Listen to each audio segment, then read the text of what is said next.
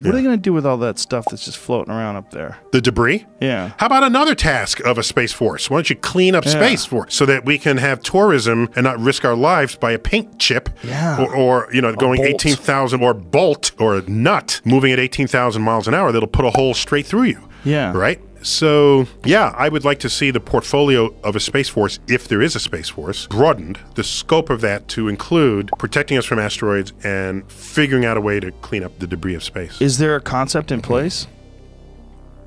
Or no.